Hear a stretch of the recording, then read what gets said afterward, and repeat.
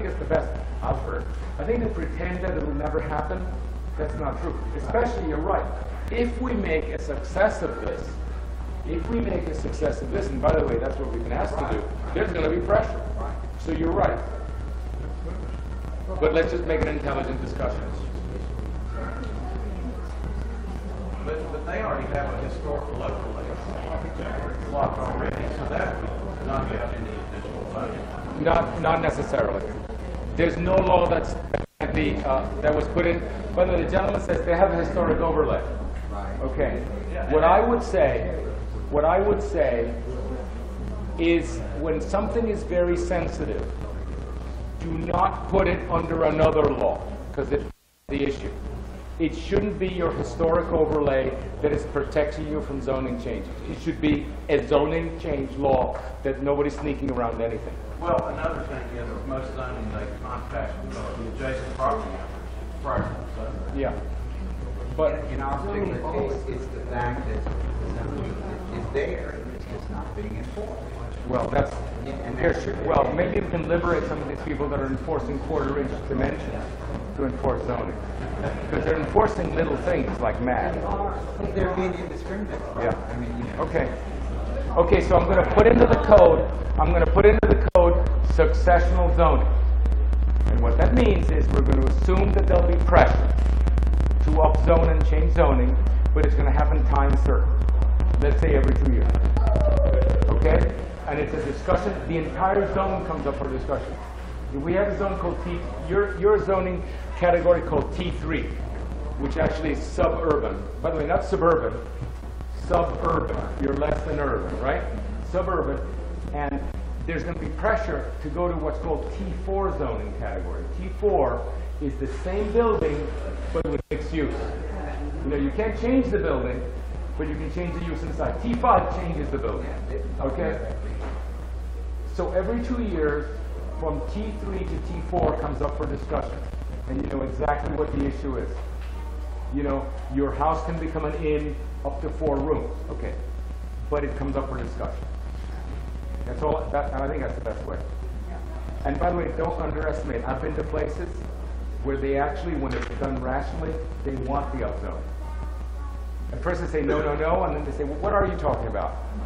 And they say, well, you know, that's what you're talking about, I can understand it. Okay, so let's assume success, and that what you say is true. There'll be a danger of upzoning, we're going to deal with it. Okay, so let's put that in succession. Okay, so there's your streetcar. By the way, we'd like to have a price, assuming that they don't want the Concorde model. It's more like they want the Belgian model. Yeah, don't let Boeing do it. Yeah, don't let Boeing. You already said, don't let Boeing do your streetcar. Build them locally like they used to. What? They used to be built. Oh, get a Thomasville model. Okay.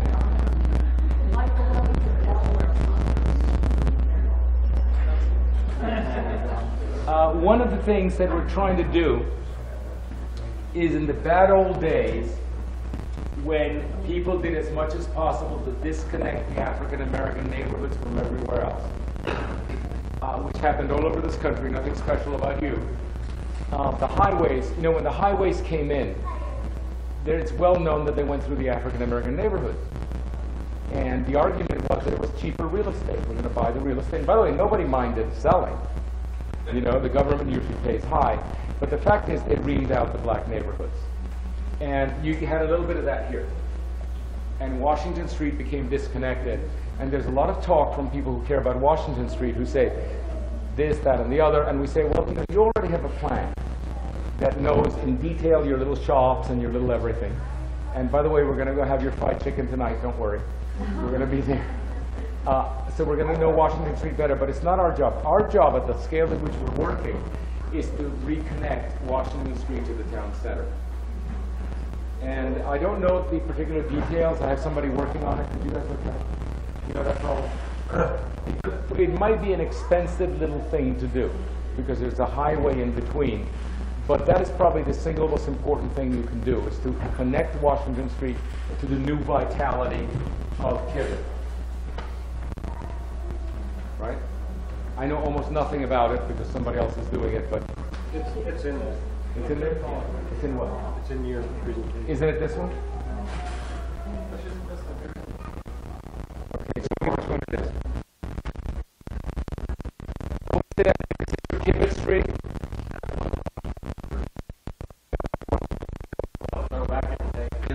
Back in the 20s, that was one. Also, That was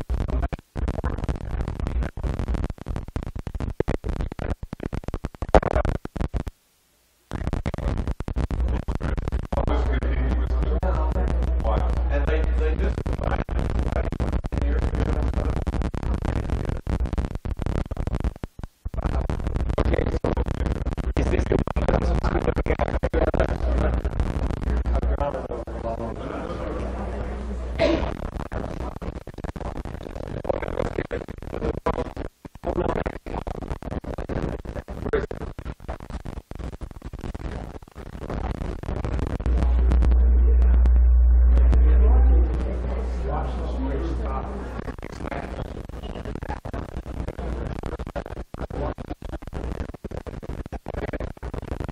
Okay, so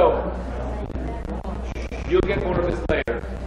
In general principle is with the addition of a park, et cetera, we are attempting to reconnect Washington and Kibbutz together.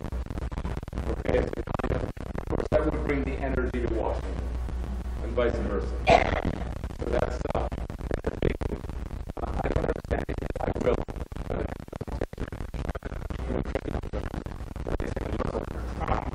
Okay. Everybody realizes this is like a freeway, right? This is part of Pennsylvania. And then it comes down that grade, and there's a traffic signal right here. Well, Washington is back here and currently tees in and stops. Right? And the problem is we've got a brand new building in here that's recently constructed relative to the history of the time here. So our thought was to bring the two-way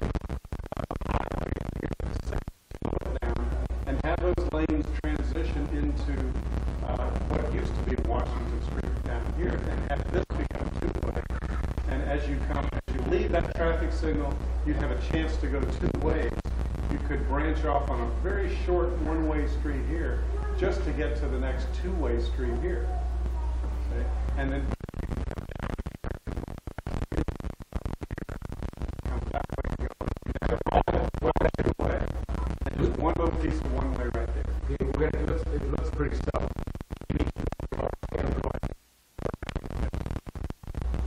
Okay?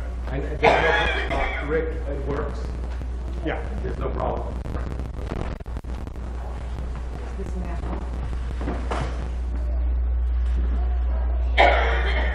This is the street that we think can be made beautiful.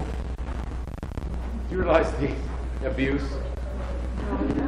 The colors, everything is just so completely abused.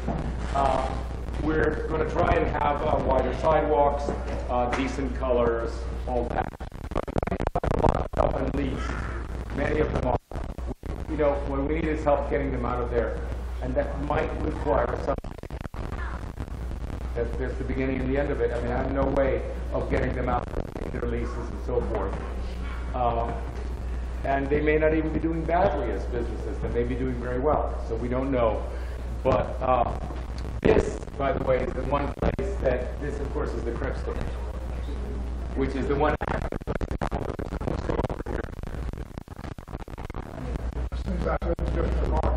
What? Since it's open to the market. Yes.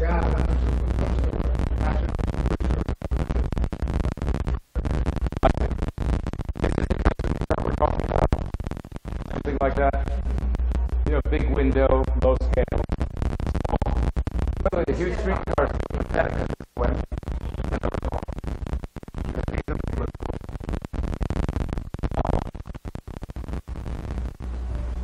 Okay, this is a plan you've seen before. We have spoken about 4 ideas. The 4 ideas happen in certain places. Once you have the 4 ideas, you can begin connecting them. And because each of them provides a certain amount of energy. Together they because you can actually have dinner on pivot and seamlessly go to the theater and then go see where the action is at the underground High Point. And then you go further away because you can really accommodate a lot of their time. So these independent locations state need to be connected. And so what people do, what I think about this threat is that there has been very little call for dispersal of our energy. People are saying, what about me? What about me? There's a little bit of that. Basically, we need to get going on something. And this is 2 miles. It's 2 miles of cool stuff. So we need to concentrate here and not shed to less dilutive. Interesting. This is a plan that Tom and Drew did of the non-street High Point. Squares, alleys, backyards, a whole second urbanism, which could be a little this, little that, a street that could become pedestrian. One way to think about this is actually this could be pedestrian highway. But it would be very unusual to do this because that means you have 2 grids. You have one grid and another grid, and that's very rare. Very rare, but there is this. There's this possibility. Nothing more that I can say about it except that somebody is studying it.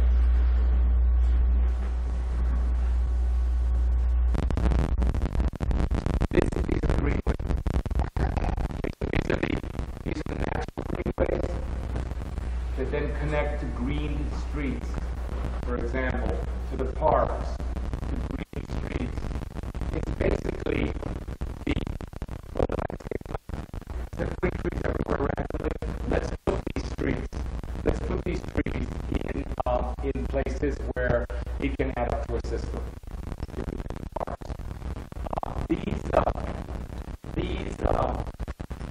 I'd like to see something with this budget. I sometimes think that they're too ambitious. Yes, of course, you can sort of greenway the rail to compare.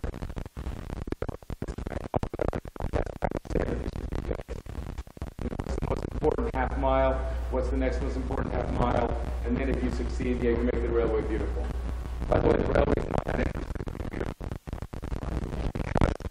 We've been looking at it, and they say, is it what's wrong with Kutz?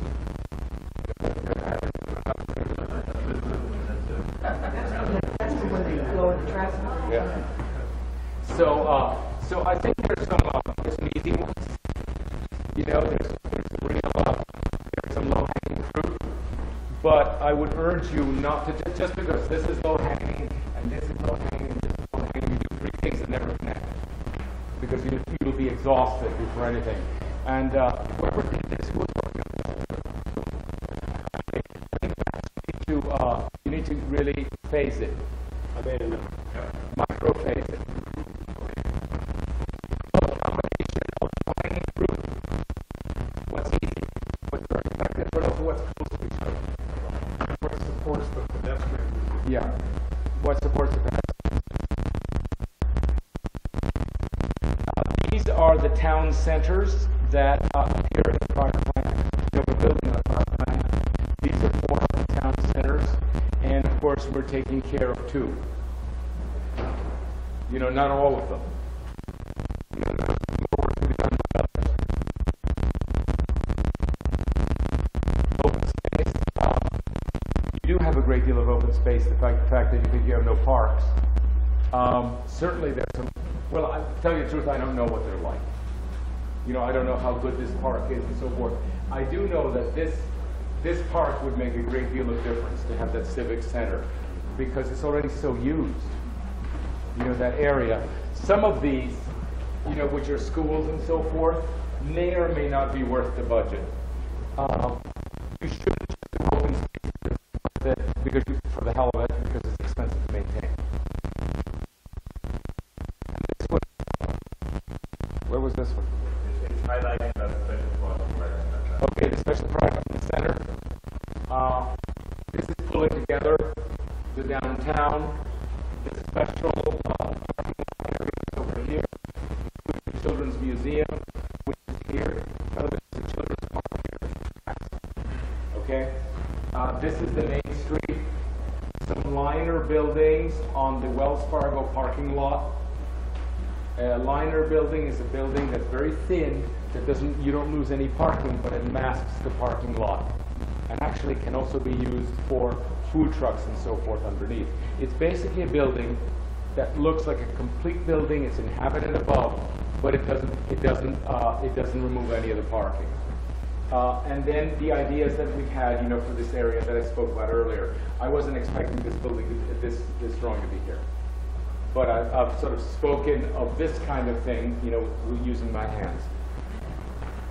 You'll see more of that later. This one, Max? This one is highlighting the removal of the couplet. The removal of the couplet of Kevin. Okay, these are this is obviously not in order. These are the different projects and how they're shown. Oh, you actually tried to do this. Okay, this is what I thought could never be drawn. This is the underground High Point that's behind the theater, the movie.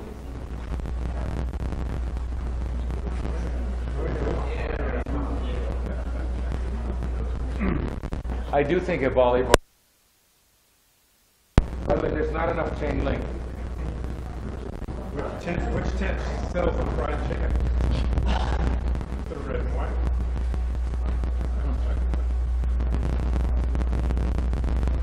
And then there's the pit in front of the white building. By the way, the white building is a beautiful loft building. Beautiful. I think if you could have one of the people who do your special false walls, you know what I mean, the people who can fake marble, get them up there to fake brick on this white building. Raise your hand. Full brick, and faux mullions. You would see that this is one of the most beautiful loft buildings that you have. It really is beautiful inside. Any photographs? The view is glorious. Okay, now one of the more interesting ideas, we were asked to demolish this building. Just demolish it, because it needs sprinklers, and because we can't think of what to do with it. Well, the demolition, that's a solid concrete building. It's beautifully built inside. It's a tough one to demolish, and the reason was we need an auditorium, we need an amphitheater.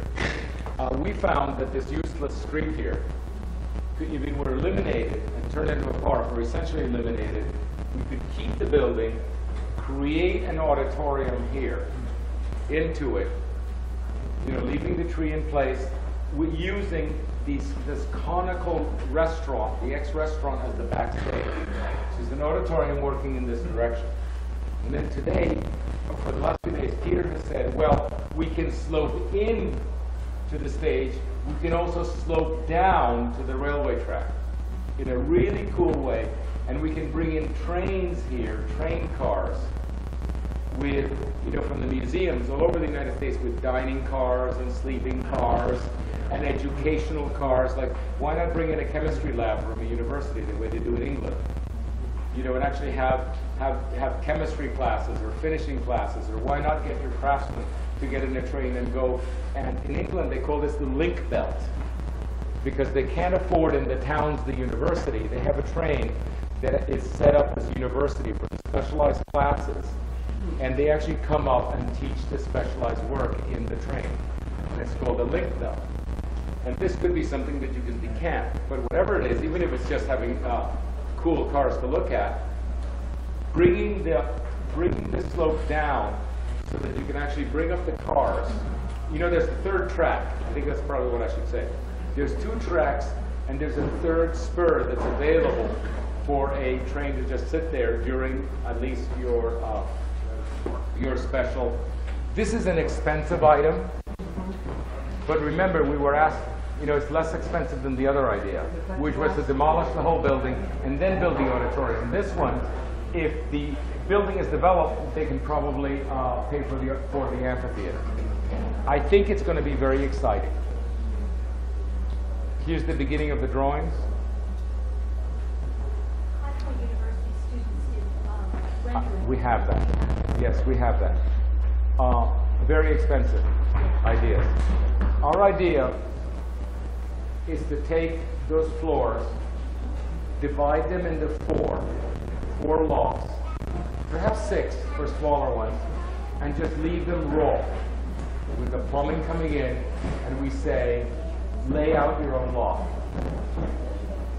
You know, you have an electrical harness ready to go. You have and you basically make your loft, which is what a loft is. And it's pre-permitted. This is your parking lot, which pretends to be the center. And then Tom Lowe explained how you can have a green the size of a football field and not lose a single parked car.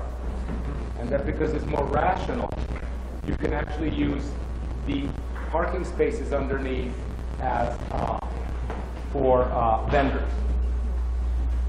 Anyway, same number of cars.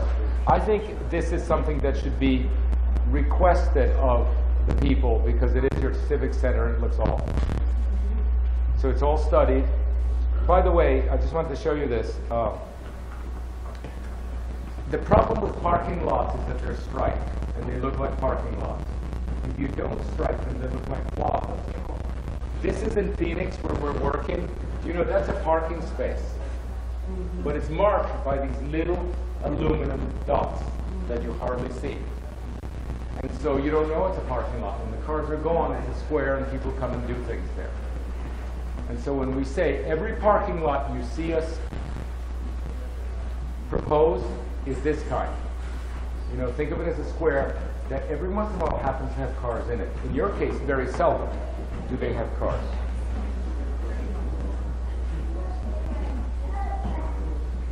What is this here for? Does anybody know? Permeable surface? Oh yeah. Well, you have a lot of impervious surface.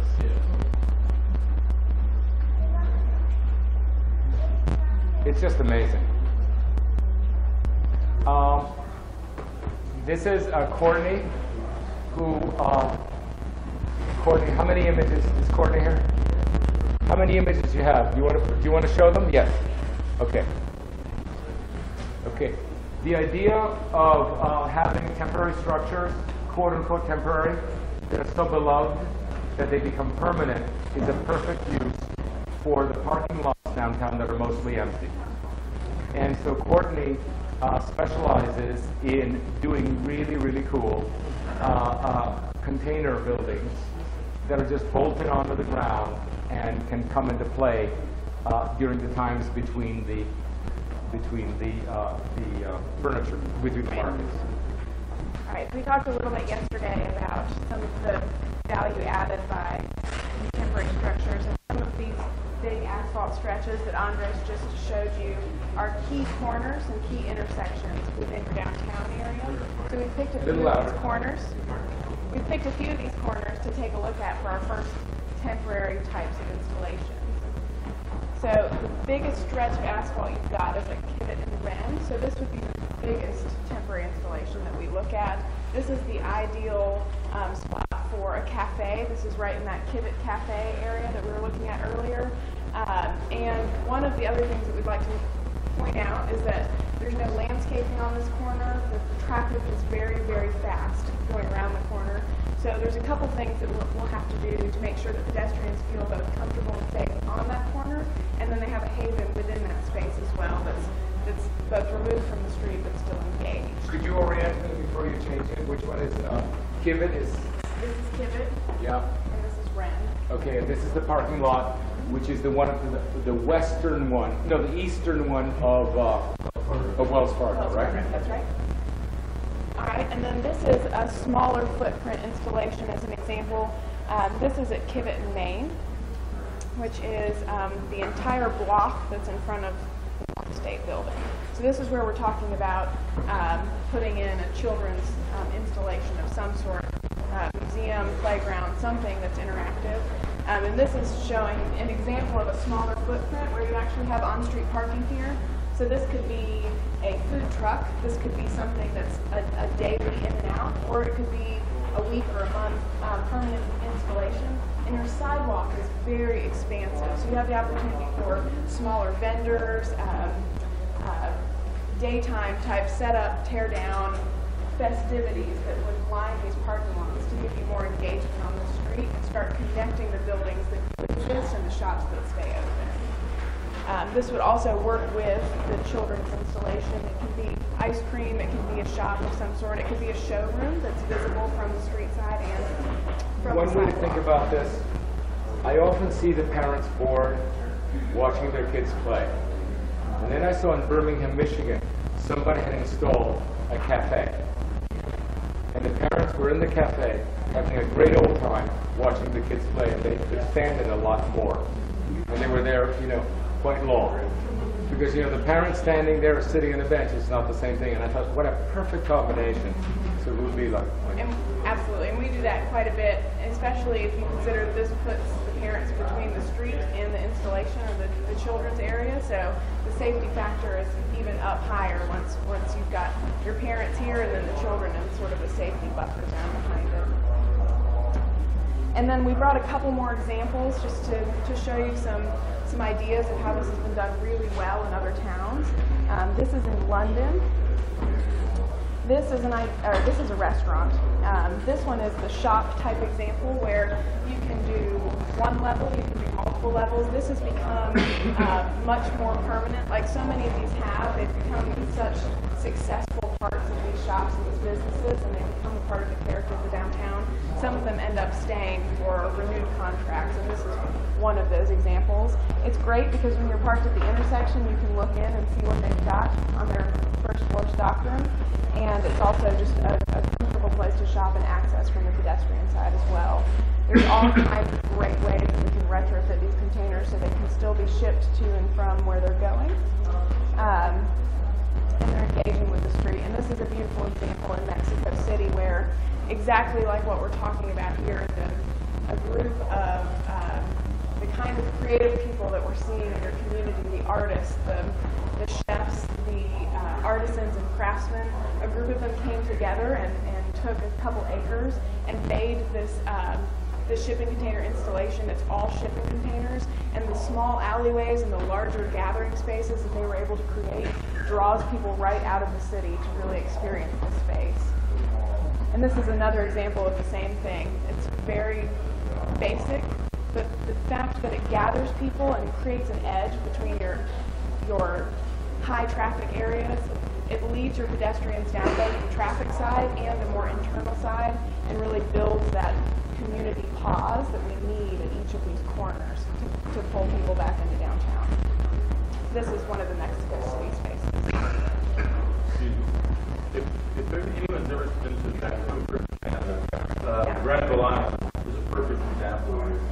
And it's really successful. We were just there visiting, and the amount of foot traffic there is amazing. It's amazing. And it's been going for a long time. A long time. Yeah, a long time. All right, that's it.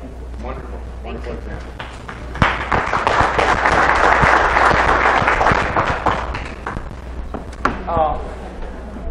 Interesting thing about this is that it's part of what's called tactical urbanism, in which you try it because it's removable.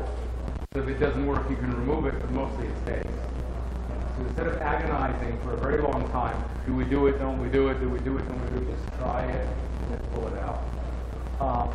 I think the only difficulty here, having empty parking lots and full buildings, what other idea do you have? Right? Where are we supposed to put this stuff? The buildings are all leased out, but the parking lots are empty. This is tailor-made for that.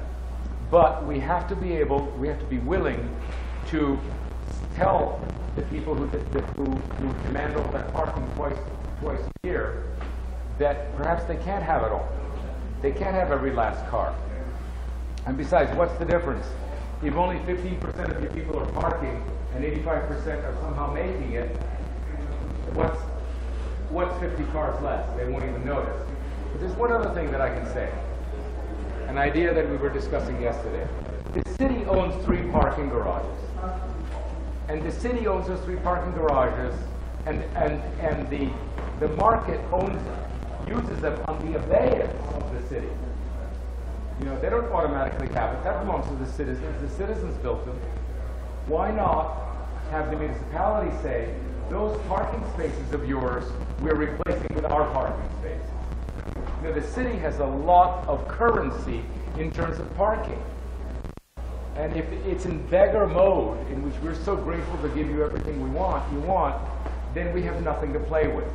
Because every single parking space that Courtney took away, which are very few, you know, if the market screams about it, then there's absolutely nothing to be done for downtown. There are other things, we've got other ideas, but downtown isn't going to happen.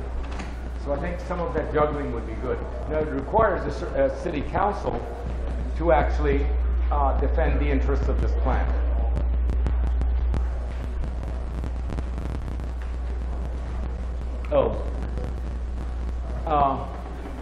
I wanted to show you this because this is actually a very successful restaurant called the Blue Zucchini.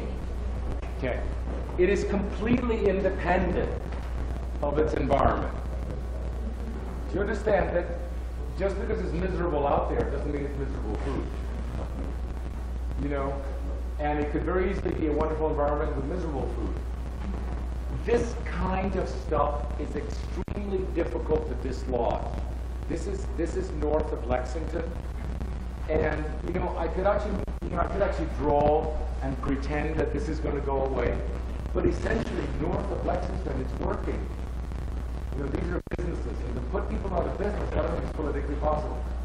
You know, I think we might question whether it's even ethical to do it, but the fact is that I don't think you would succeed. You know, when these people come up and say, but I'm the Blue Zucchini, and I'm in business, and I'm this, and I'm in business, and you're going to put me out of business with your expensive new ideas, I would say that we should be very careful of anything north of Lexington, because business is there at work. So I'd like to pull back from that and draw a pretty hard line about where we think we can intervene. These are some of the projects that you see back there that Peter Freeman's firm did before we arrived. Special projects. They're all being adjusted. This is the shortening of the burial of the wires to Lexington. You know, we're shortening it by 1/3 in order to do a better job. I spoke about that earlier. We are going to try and price what this costs. You know, it's difficult to do that, but we're going to try and price it. One of the problems is that Paul discovered that we have there's a lot of underground work to be done and what's planned to be done, and perhaps it should be done all at once. It's kind of bad news. Which also makes it a little bit easier for the streetcar. Yes, it makes it easier for the streetcar, but you have a mess under the street. That's what's going on under the street. This is the existing section. By the way, don't build Cobra heads anymore. This is for highways. They blow out your retinas. You know, they're too bright for pedestrians or for cars. And this is how it ends. See, this is how it begins, and this is how it ends, which is a nice street. And this is a Photoshop that Mike did before he left. By the way, this is, you realize, this is as nice as it comes. You know, this is the nicest part. It's got 2 big trees.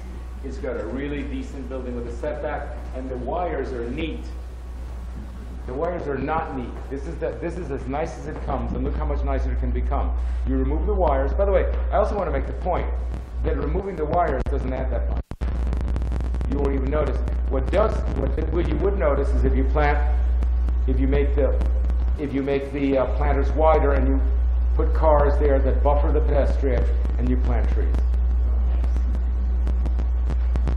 This radical work is exactly what the Main Street in Greensboro is. You know, and I would say it's minimal. And if you don't go all the way, it's just not going to work as well. It might not even work at all. And then this is new. No, they don't have overhead lines on these. They do. Hey, overhead lines. Got it. Thank you, sir. We ran out of time. Yeah, you just walk, no stations, you walk the old way. This is the messy intersection on Parkway and Main. Parkway? Parkway. Parkwood. Parkway and Main. This is Parkway to Lindsay is Main. Main. Parkway. Parkway, Elm, and Lindsay. Right. And so this is the repair that we're going to make, which is a bigger mess. It's even more complex if that's possible. And then this is ours, which is actually quite simple. And by the way, there's also a very nice classical building here, a law, that would enjoy very much having that as a forecourt. It's a bank. It's a bank? Yeah. And then this is the comparison of Winston-Salem. Oh, I didn't know. I thought Winston-Salem was the longest. Okay, that's Winston-Salem. This is Greensboro. This is your High Point Main Street. It's very long. Going from Lexington to the library, 0.86 miles. This is the quarter-mile walk. If you take the intersection of Paris and Main, by the way, that's the name of it, Paris and Main. That's your new Main Street Center, which used to be your new Main Street Center in the old days. There's quite a lot of people that can walk to it in this pedestrian shed. You can actually walk to the gateway at Lexington all the way to the gateway at the library down at the bottom. I think this is a little bit out of date. I was speaking to Javier this morning about how historically, south of Paris, it's a different building type. This is being handled in which all the buildings are being brought up to the street. But historically, we noticed that actually the buildings moving up to the street is north of Paris, and south of Paris, the historical buildings have setbacks, like the inn. Paris. How do you propose to handle this? I mean, what do you want to see in the end result?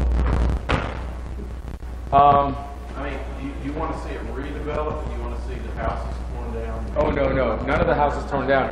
Actually, I'll tell you what. That's a good point. It's a retail area. It's a good point. What I'd like to do is to actually, could you make a note? We want to note the likely demolitions. Do you know the French have a code that says of national value, of value, acceptable and regrettable. And so the French not only preserve things, they actually want to say, if you can get rid of this, I think that we might be able to do a regrettable category. Well, okay, then in the next block, where you do have things up close. Oh no, we keep those. Yeah, in a major portion or a part, and that's directly on Main. Do you want to see that transition eventually? No, those are beautiful. I'd like to see them renovated, and in fact have some more built. But do you feel like that's the highest and best use? Yes. Have a park that's directly on Yes. Main Street? I'll tell you why. First of all, Main Street's going to be slower and nicer. First. Second, it's not the Main Street as it is now, it's the Main Street of the future.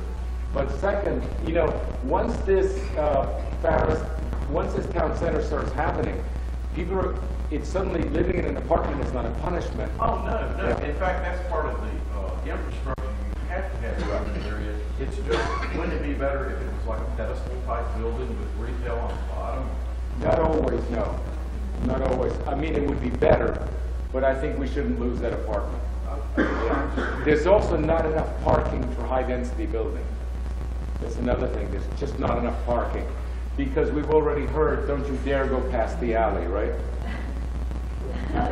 So we can't find the parking. That's one other thing I wanted to say when you were addressing Johnson Street.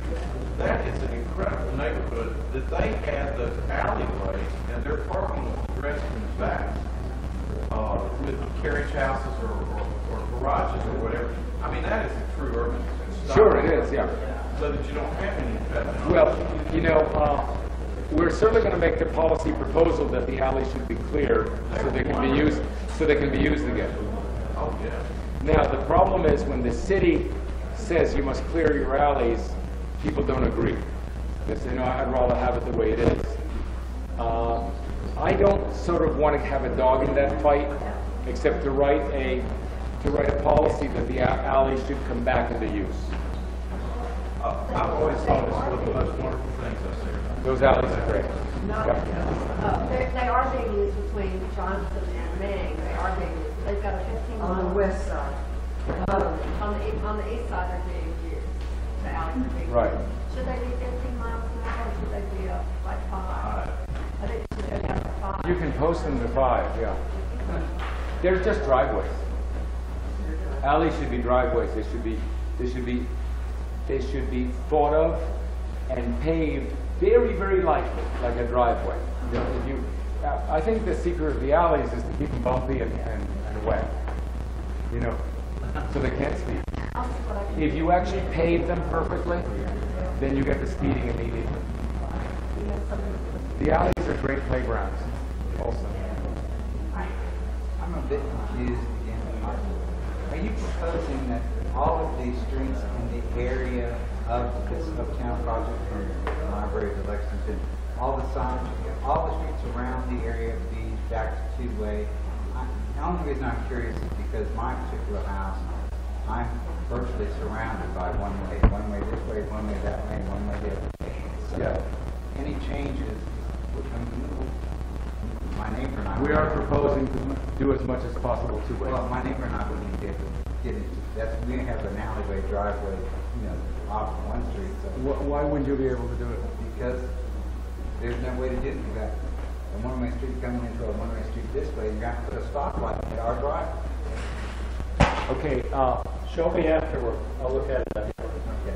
Okay. By the way, I can't get, he's going to get into detail. I'm not going to get into detail. You understand my problem, right? I'm doing the whole city. We haven't been asked to do your place. It's a courtesy. There's something that doesn't change either. What I don't want to do is wake up too many dogs. And I've woken you up by trying to help. And just, I've got I've been fangs. around for a long time. No, but we're not asked to work in your area. We didn't have to do it. As a courtesy, we're trying to help. If I get involved in your driveway, I'm pulling out. I'm here. I'm here for information. I know you understand that, but you're not acting that way. No, I'm asking questions. Okay. Yes, the best thing that could happen is that all the streets become two ways because it slows things out, and you should be able to make a left or a right turn. There are millions of two-way streets that get into alleys. I don't understand. You might try to explain to him what your problem is, but I doubt that it's a problem. Okay, because it happens all the time. I forget that issue. Okay. The one that was more concerned. Just no. This may be an important issue. What is it? It's a cornerstone property of our city, which is on the corner of Ferris. That's and burned. Right. Yes. Do you have any plans to try to get involved in trying to save that, or would you please? I think it should be rebuilt, no? Is there any way that you can give us some ideas or help any way you can? But to do what? Help to do what? Help to try to save it. It's burned. But I mean to prevent it from being torn down. Oh, I don't know the condition. It was burned. Yeah. So but can it be rebuilt? See, right now you have very low real estate value. There are houses for sale that are under $200,000. If that house costs 3 or 4 to rebuild, it probably won't be. Now, I don't know. I mean, it's just the financial. But it should be rebuilt as a house, don't you think? Definitely. It just may not be rebuilt as that house. Right. Well, no, I mean, we've been working on it. We have a party that's willing to buy it and do it. But, Okay. But I just wanted to, if we could ask. No, get them to do it. Input of any way. No, I tried to avoid it. Notice how I knew what it was? No, I said, no, I don't want to deal with it. And as far as my house goes, no, I wasn't trying to ask you to get involved. Yeah. Please. No, we don't. Don't worry, I won't. I can't get involved. I understand. We're looking at the biggest issues. Okay, now, this is your library. This is a flattering photograph because it has no cars in front blocking the gate, and actually the entrance is very low. Now, somebody had the idea, which I thought was excellent, to put the great canopy on top so it can be signaled that it's something. And by the way, another thing we're doing is putting a green in front with a square, actually a kind of oval square surrounding it, which is a beautiful approach. And I think we may even have the drawings. Here it is. Okay, so what happens is this would be the exit. When you come down, you can actually see the library. And by actually putting the parking underneath the trees, you see, like this can actually become quite beautiful. Like that, and we scaled that up. A lot of the parking's in the back. This is the donut store, and this is a future building that actually defines a forecourt. And on that forecourt can go the farmer's market, which is now pretty pathetic. And nicely enough, this is going to be a beautiful place here. And we're going to do an even better job on the parking. It's not that beautiful here. It's going to be a beautiful place. And the other side is a beautiful church. So this is the termination. This is you know how there's a gateway on the other side at Lexington? This is the last termination of the mile, and then you get into strip again, strip development. So that was a lucky thing. And this will get better and better, and we'll render it. I hope this happens. This is yours. This is the injury and death on that intersection alone.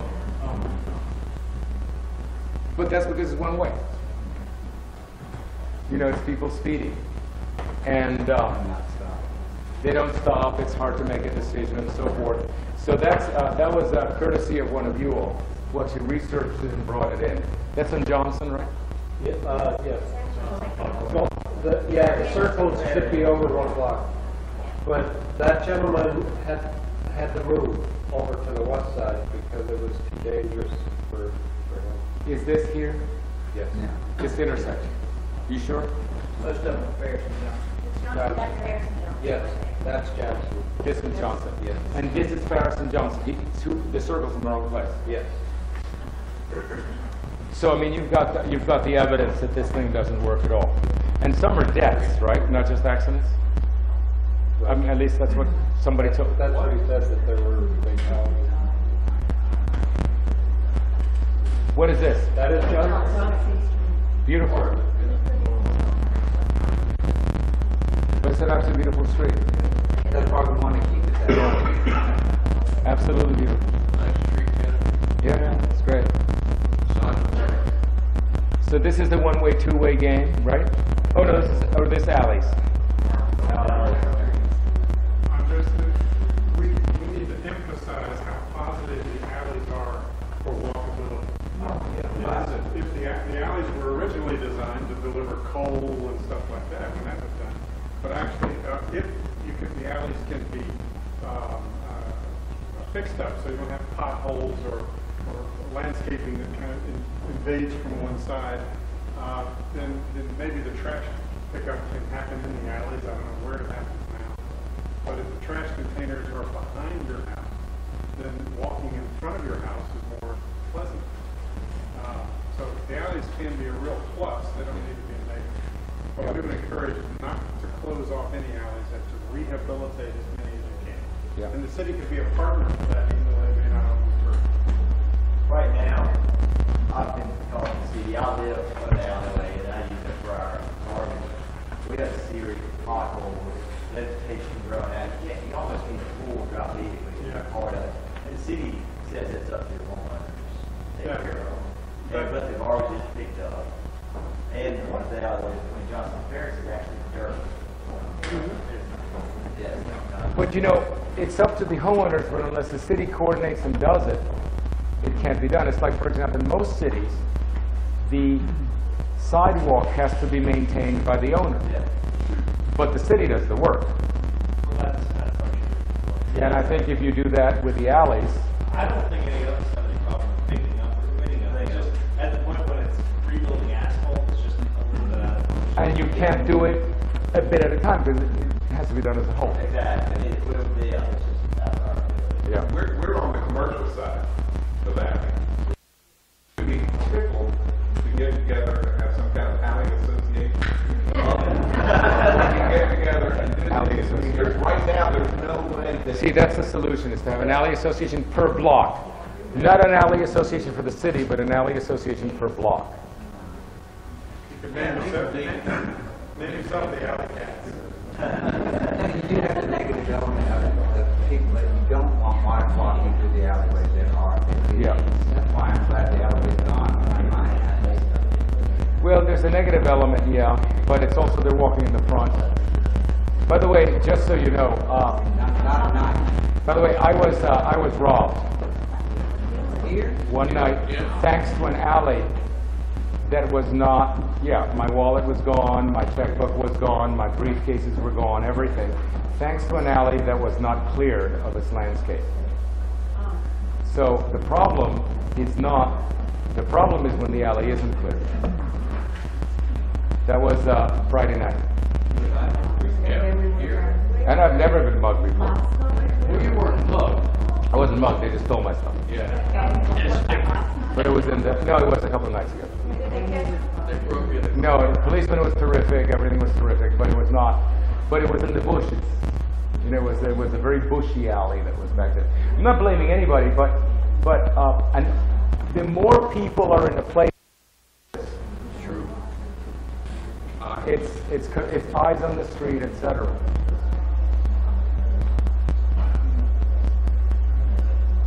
Oh, okay. This is the mall. God, this is a huge project. It never ends. Fortunately, I didn't know there were so many slides because I would have done. Okay, so this is the mall, which has tremendous potential. This is drawings getting better and better of the different kinds of things that can happen in the mall. The small shops that can become artist studios above, the large big boxes that can have the bigger machines and the display and exhibition areas. You know, there's some call for exhibition areas. They can happen in the department stores, and then the parking lot can be taken out one quadrant at a time, and young people can be allowed to build cabins. You know, the way that their parents and grandparents were allowed to build cabins without a lot of interference, using the parking lot as a footing. And you can see that it's really pretty cool. You know, you can actually create a place. You keep the trees, but you create a place that is as walkable and intimate as some of the slides that Courtney was showing. You know, really wonderful little places, very attractive, inexpensive. This would be a pink zone, you know, a light red tape zone. And we were asked also to look at the lake, at the retention pond back here, and to incorporate it as a park. This building is already in action with High Point University. It's their health services. And by the way, this Target is the world's perfect department store.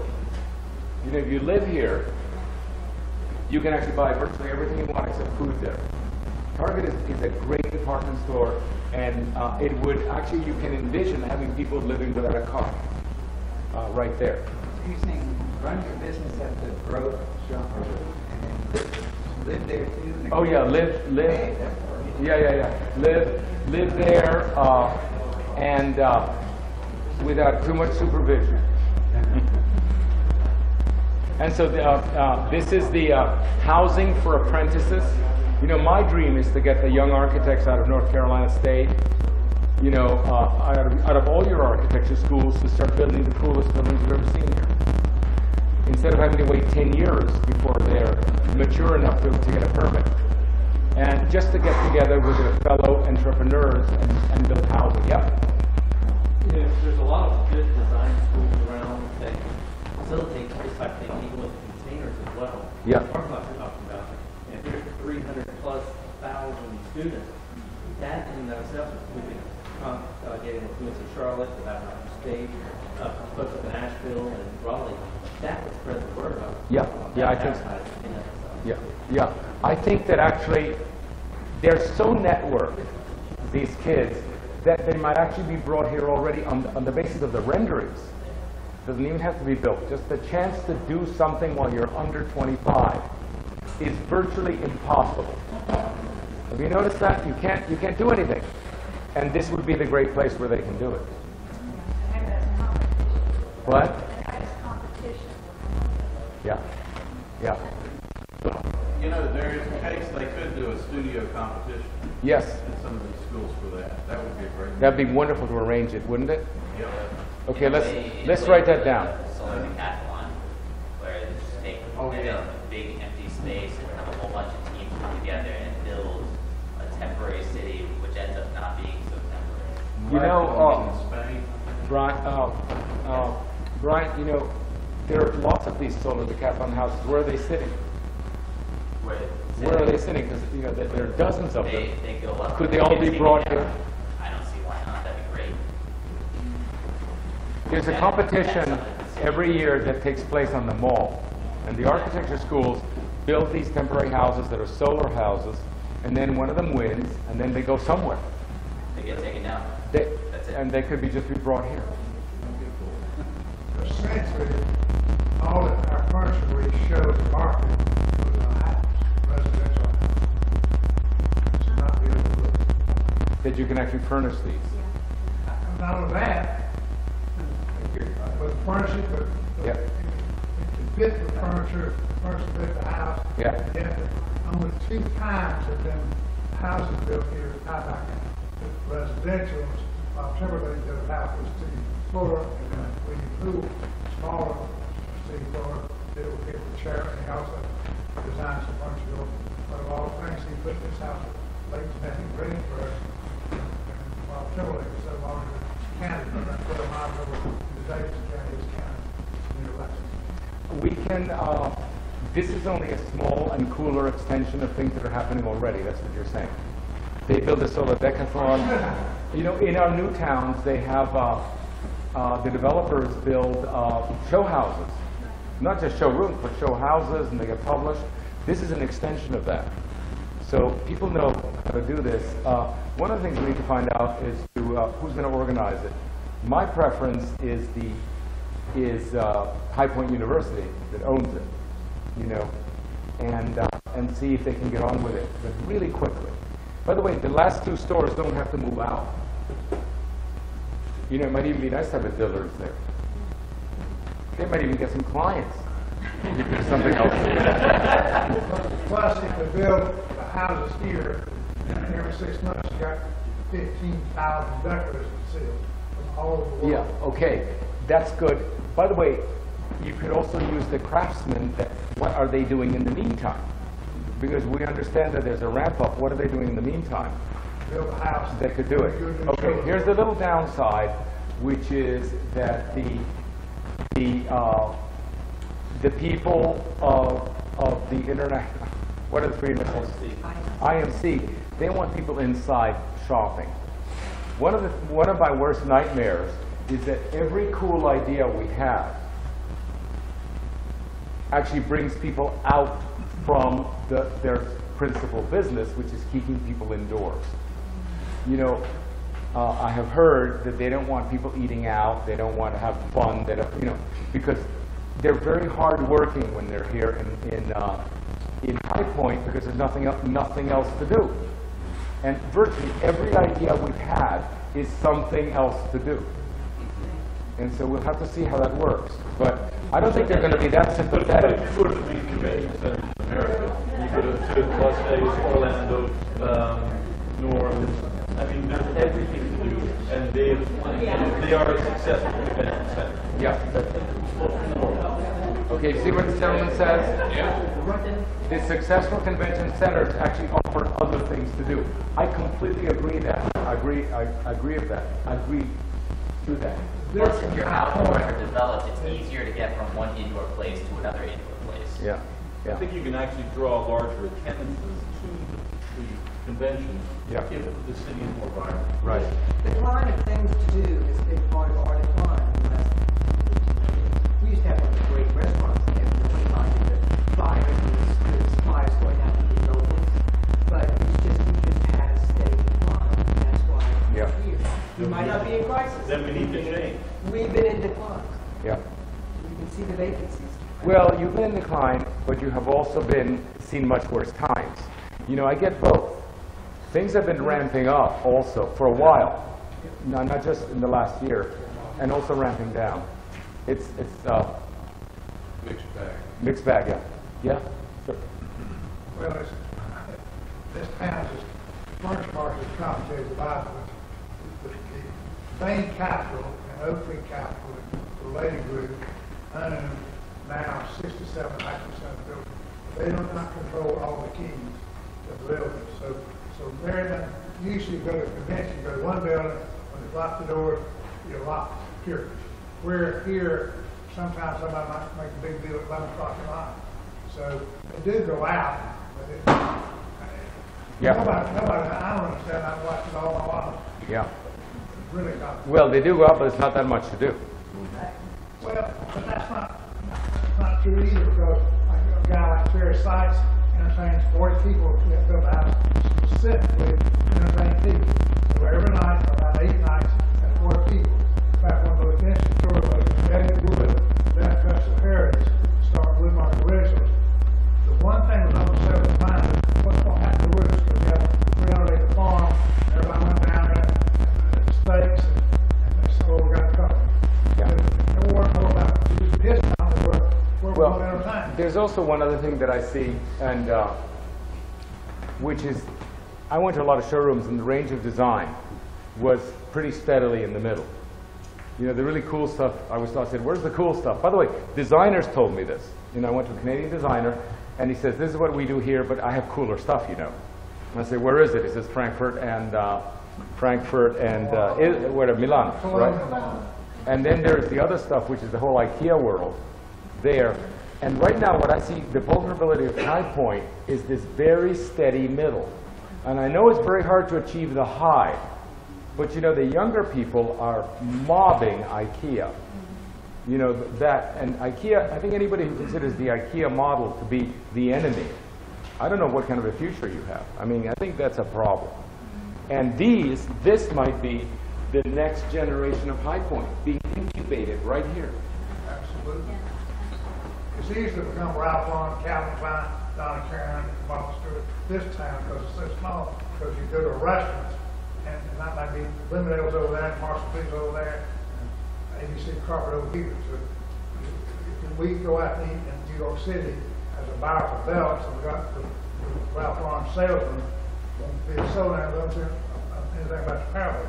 And you go to a restaurant and we're fine foods or Louis Cuisine, you got, this is a person, I went to training school with, I started retail with him at Macy's, and now I'm in San Francisco, and he's in Houston with top. Well, what happens when I meet designers who figure out that I'm a designer? Listen to this, because this is really important. So I go to one of these things, and somebody decides I'm important, and they want to introduce me to their designer. Okay, the designer realizes I'm cool, and he immediately apologizes for his furniture. I say, show me this stuff, and he says, oh, don't worry about this, my cool stuff is somewhere else. Like, what's wrong with that? There's something wrong with that picture. There's something really wrong with that picture in which we say, yeah, but we make $6 million here in High Point, but don't look at this because I don't give a damn about this. It's my really cool stuff is here, and he slips me a catalog of something else. But the market's changing. But why can't you get that right away? Well, see, what's happening, what the market used to be is it sold to big box stores. Right. And everybody would knock everybody off, and it was all about price point. And then what's happening now, actually, because of the economic crisis, is people are getting more creative. They're starting to get even more creative. Yeah. But it's a process. It doesn't happen overnight. And they're still worried about, are they going to sell multiple, or are they going to just sell one or two to designers? We're becoming more of a designer market. But the designers are young and hungry. Oh, the other way, by the way, just one thing. I'm a designer. Where are the young people? Not that many. Okay. The other day I was having pizza at the Blue Ross, and I'm smoking a cigar so I can't go inside. And this young woman comes out to smoking a cigarette. She sits next to me and tells me her story. She's not a designer. She knows who I am because she's read the newspapers, and she brings her buddies out. And her buddies are all edgy designers, you know, in the bars and so forth. And I said, what do you want? And it was the whole thing. Can I get a loft downtown? Can I do this? Can I do this? Can I start? So of course I test the ideas. I said, how would you like this? Okay, you know, verbally, no drawings. He said, coolest thing I ever saw. And I said, could you bring people in? And he said, we could fill it. We could absolutely fill it. Because you know why? We can't afford New York. This is Carol Gregg of Red Egg. Yeah. You were going to go see it. Yes. The cool stuff at High Point is not in the downtown, it's the outlying road showrooms. Yeah. That's where the designers come from. That's where they are, yeah. And they can find me Okay. away from the market. I see. And they're not controlled by the Bain Capital and Oak Tree Capital related to it. They have some, but Now, I know what you mean. All my life, I have not been controlled by those three also. I know them all. the other thing is, people that do their novel stuff, such as, which I've never been to before, hope to go this next weekend, contemporary show in New York, they come down here because there's so much competition. They pay. Yeah. Ralph Lauren himself will come to town at age 27, have a knockout show for free, and the best place in High Point, Florence Place, because he doesn't know anybody. Yeah. It's very difficult to establish the relationship with decorators, Palm Beach, Palm Springs, Palm Beach. Well, all this needs is to allow it to happen. You know, the university that owns it at a very low cost basis, the city that has to understand what it's like to give permits to this kind of thing, you know, the big real estate owners to not somehow undermine it by making phone calls in the night. You know, the kind of thing. I really don't want that to happen. They have every right to do that. I really don't want that to happen, but it's a very big monster. It's a sacred monster that can make a phone call in the night, and suddenly it doesn't happen. So. But they don't have very many votes. We have votes. Yeah. Okay. Good. They have taxes. But I like your spirit. So these are great. Look at these great little shanty towns. Look at them all. Phasing and so forth. Oh, and this is cool. This is. Do you want to talk about this? Yeah. Sure. So there's a lot to go through, but essentially each of the different areas of the mall. This is about the size of a small town. This whole area. You could walk. Probably take you about 10 or 15 minutes to walk from one end to the other. It's the perfect size for a city. And like Andres mentioned previously, the interior, we call a street. If you imagine an indoor shopping mall as a very perfectly designed commercial street, is about 800 feet from one big box to the other big box. It's a very short distance. It takes you less than 5 minutes to walk across. See the lighting. Oh, sure. You move over here by this path. Come to this side. Sure. This down as well. They actually want to read this stuff. It's interesting. All right, so I'm going to start with the interior of the mall. Each of the different big box stores will have a different function to it.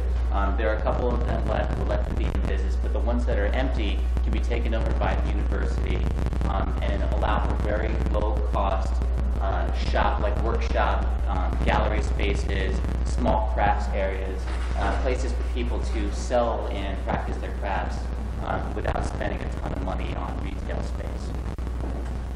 So there would be an area for metal and woodworking, an area for fabric, an area that's a culinary arts institute next to the food court, which is already set up for cooking.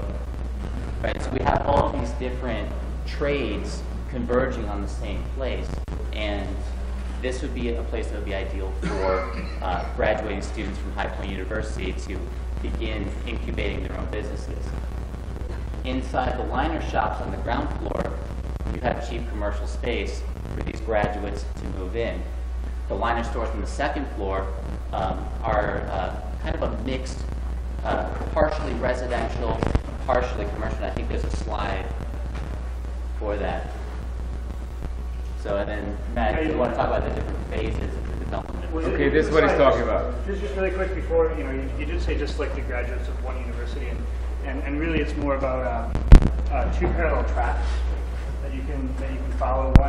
One is that education is moving towards vocational training, and that's something that we have to be ready for. It's something that that universities should think about moving into, and if they don't think about moving into it, somebody's going to provide it. So we're saying, well, why not think about how there's a synergy between vocational training and traditional business training and entrepreneurship in universities, and actually allow for both and marrying them together. So the idea of the big boxes provide space for big workshops and shared resources. So if you come in, learn vocational training there, possibly as an apprentice to a craftsman, right? And so that system then builds new craftsmen who can then work with the entrepreneurs to create new businesses. So you take those pieces together. And most of these departments exist in High Point University. They're just wearing bow ties or something. Yeah. Right. And they have to come here. Are you familiar with Tech Shop? Yep. Yeah. Okay, Tech Shop, as you know, they have, 10 or 12 tech shops in the country. Yep. They just opened one in Detroit, and Ford Ford just had 3,000 of their employees to be memberships of Tech Shop. Yeah. That's kind of what you're talking about. Yeah, they'd be a good partner in this, actually, Yeah, that'd be a great thing. Right. The thing about tech shops, see, they have one in Raleigh, and of course, the big deal is you have to have somebody in there who comes, you got to get memberships. Okay, you got to have a salesman in there to actually sell memberships, so you'll be able to. Yeah. Now, what Tech Shop doesn't do so much is focus as heavily on education. Right. And a place like Duany in New York, they focus more on the educational portion of it. So you need to sort of marry those. I'd like to talk to you. I have a young man who just won a Fulbright scholarship. He's on his way back to Costa Rica, and that's exactly what he wants to do, which would fit right into what you're doing. Yeah. So we're in conversation right now doing that. Look at just so you should begin by looking at the drawing. Right. What happens is there's a first floor and a second floor, and they're different. They're different ideas, right? Right. These are the shops inside the mall on the main floor. Right, so naturally in the center you have your street where you're able to walk through first and second floor. What happens on the ground floor is you have the regular commercial space, but above that you have these residences. And imagine living in one of those shops. There's no natural light, so what we do is actually punch a hole through the structural grid of the roof. So if you imagine that the mall has a structural grid like these columns you see in this room, we actually take the ceiling out in between a set of columns, punch it through, plant a tree, let light into these courtyards. It actually creates a very nice living space inside the mall and will create a nice little residential community. Now these units here are designed, there's 4 different types of units depending on the size of the lots. It kind of varies in the mall. So that's based on the grid spacing. Right. So there's a consistent grid spacing, except when they turn, or there's other situations where the grids may be closer or further apart. So these are designed to be as flexible as possible. It's color coded. Scenarios. So this green space up here at the front, this is the walkway. These are actually public/private spaces where you could actually walk into somebody's residence and it's their workshop or their studio where they're actually working at home. They've got their stuff laid out. They may even actually be selling things, and you can have conversations with the artisans and the entrepreneurs that are living there. Some of the units are 2-room units, so you can actually have partnerships living in the same space, an artist and a business-minded person together, constantly in collaboration, building. Here is the courtyards that are punched out of the spaces. You notice all the rooms are situated around the courtyards. Light comes from all of the sides. I can't wait to move here from Miami. Right? This is going to be so cool. This is what very cheap space for students who are graduating to move into, to stay in the city and to build this great, like we call it, making a community. There's a kind of live work. There are 3 kinds of live work. One of which is live nearby, which you can walk to your job. One is live above, which theoretically can happen here. Right. You can actually live here. In the little ones, you can live above a shop. And then there's live within, in which you live with your work. And you actually have a table, and you read the New York Times here, eat here, and cut cloth there. And that's the live within. I suspect that the larger ones are the live within, and that sometimes you want to live above, and that actually some people could live here and then go to the big shop down in the mall. So this completely clears up relationships you can have to work. Well, and the interesting piece of it as well is, the next piece down here is that you have bigger workspaces or studios on the bottom. But the idea isn't that they're permanent housing for one person for their life. But the idea is you get people in and you put them together and you train them. They can live there while they're training in vocation and they're training in business. And then you put them into this space so that they can really concentrate on launching a business. And then we move them from a small space to a bigger space and then out to the world. It's really about making that cycle.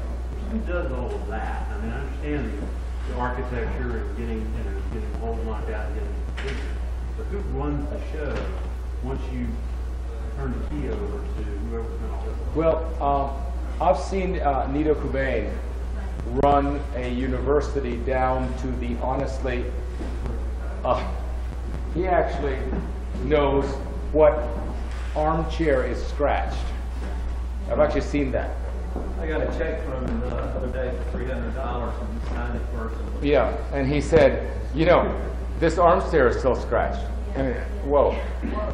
Now, I think we have a management genius among us. The question is whether he can get interested in this. Because this is a totally, that university has the skill set, it's got the ambition.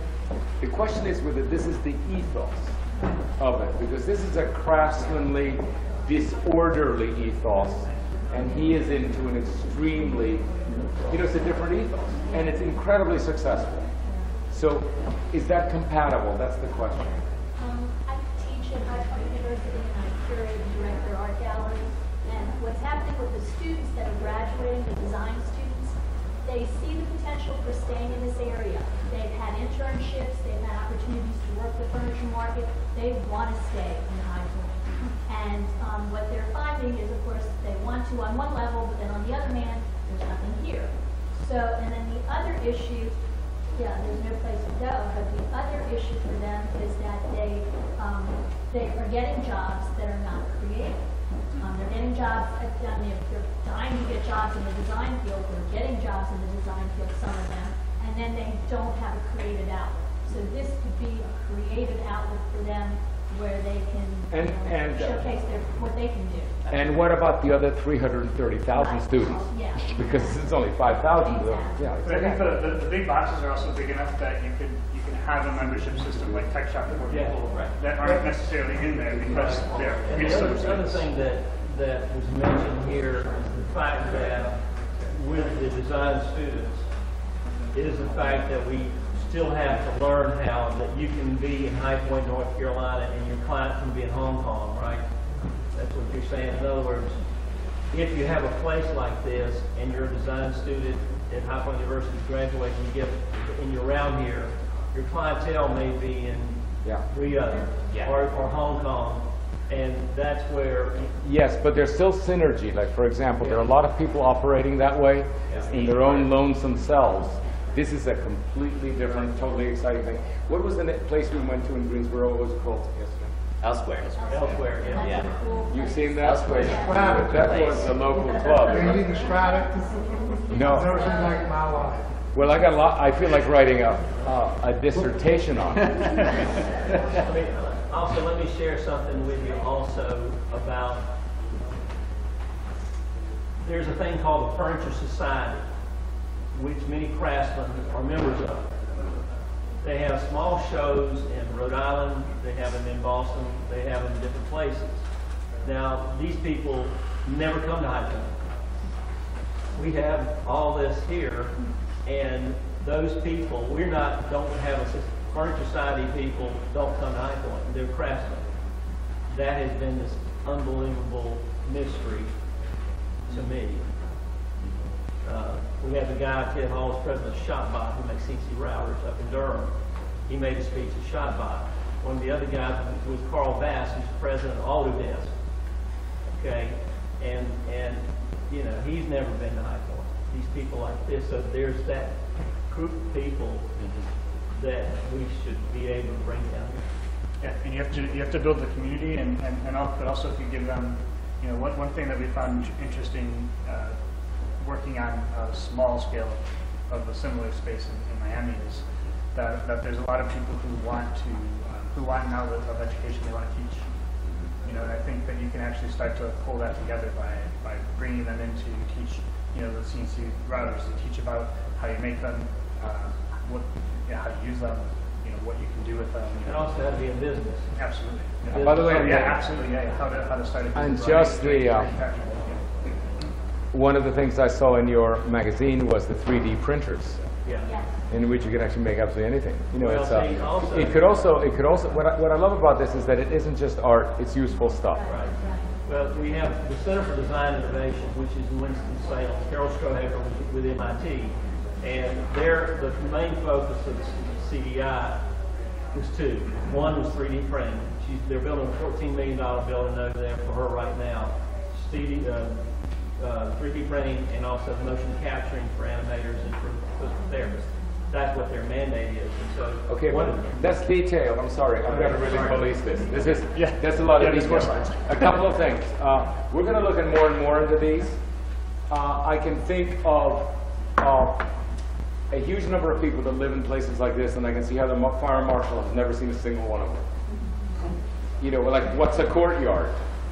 Show me a courtyard. I say, well, here's a ticket to Miami or to one of our new towns. You see what I'm saying? Then he knows what a courtyard is. But whatever it is, all of this is a lot easier to live in and safer than a high-rise. You know, it's all what it's relative to. A couple of things.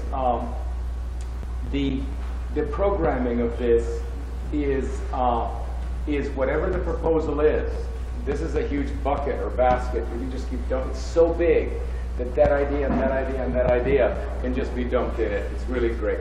But I urge you, it's got to be cheap. The minute you make it costly, you lose it, because the prerequisite is that it's not. Is that a cheap space you can incubate. Yep. So are there examples of this? There are examples of the makerspace piece of it. There's examples of the vocational education piece, but then they haven't been brought together. It's not been brought up. No. But, This is huge. Yes, and it's a grafting together of Soho, stuff that's happening in architecture schools, shanty towns in Costa Rica. You know what I'm saying? It's one of these things that pulls together so many ideas in one, which is what's exciting. One of the things that your village reminds me of is the German garden house. Oh, yes. Yes. Where they have the buildings built to the sidewalk. And then inside the courtyard, they divide that up, and people rent those spaces and build their little houses. I wrote a book on that, by the way. Did you? Yeah. About a year ago. Love it. The agricultural component is something you should emphasize. Well, that's actually out there in. I mean, we only put little pieces of it in here, and we could look at it more. But that's where we had said, you know, really quickly we said that we can do some container gardens adjacent to the Culinary Institute. But that's not even looking at the fact that within these blocks, you know, container gardening is going to be a really important aspect. Yeah. The problem is going to be getting people to leave after they've been successful. Well, the other piece we didn't really talk about, we had mentioned before, I had said there's a scrapyard, which is different than a junkyard, because a scrapyard, you're taking things apart, putting them in bins and reusing them. So it's really sort of like a recycling system. Not recycling, you're not melting down plastic, but you're taking apart things and reusing the pieces later in new production. And so that's next to the ceramics and art, which is next to the wooden metal shops, like those sorts of things. You work on those synergies. Okay, what else? Did we show all this? What else? I hope this is the end of it. Yeah, no, we don't need to go into those details. And just some interior renderings. So this is what happens when the millennials who are reusing a lot of materials and getting really creative take over the interior of a shopping mall. It's kind of what's interesting about these views. You don't have to reconfigure or rebuild or deconstruct anything in the mall. It's just about redecorating and adding to it and creating a culture within it. So people are creating living rooms in the middle of the walkway, or setting up tables or exhibits, or soapboxing in the middle of the food court, just because they can and because people expect that kind of culture. So this is downstairs, and this is upstairs, the housing and the the shops and community space. Okay, and then this is not highly developed yet, but we can easily turn the college village into a college village and making it a mixed use place. We're going to develop that in detail. By the way, we also wrote a book on retrofitting suburbia. You know, taking each of the 17 building types of suburbia, the subdivision, the office park, the strip shopping center. Suburbia is very normative, and all of it really has to survive, has to become mixed use and walkable. And most of it is adaptable to this.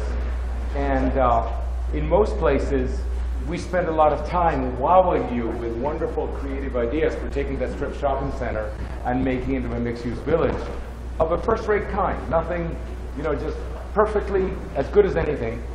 And I just want to say, because there's so many other problems and great, even more interesting ideas, that we've de-emphasized that. But in the end, we will deliver a college town you know, a traditional way. Actually, a college town that's going to look like Palmer Square to Princeton. In other words, very much in the ethos of High Point University, which is a pretty elegant place. But this won't be the town center of High Point University, you know, where we've just been discussing. It's a different kind of place. Well, here's the design done. We just have to render it. Okay.